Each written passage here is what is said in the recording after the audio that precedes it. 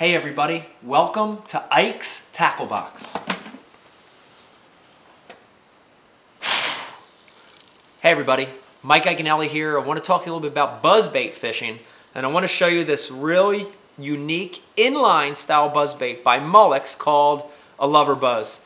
You know, most buzzbaits have that really drastic safety pin design on the buzzbait, but on the Molix, it's got an inline design. And if you look at it, it's going to help you do a couple things. The one is planing. As soon as that bait hits the water on a normal buzzbait, it's hard to get lift on that bait. Because this one's in line, you're going to get an immediate lift of that bait. The second thing it's going to do is it's going to get those fish, and you're going to have an easier hookup percentage. There's no big bend to get to it. In one fell swoop, that fish is going to get it in its mouth. The other key to this bait is sound.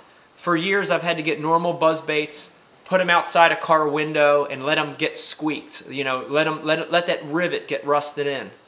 From here, they've got a real unique little rivet in this thing that you're going to get that squeak and that sound every time.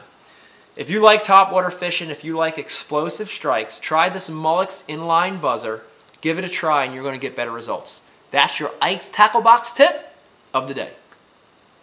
For more information on the tips, tactics, and tackle inside my tackle box, go to MikeIaconelli.com or go to Facebook.com/MikeIaconelli Fishing.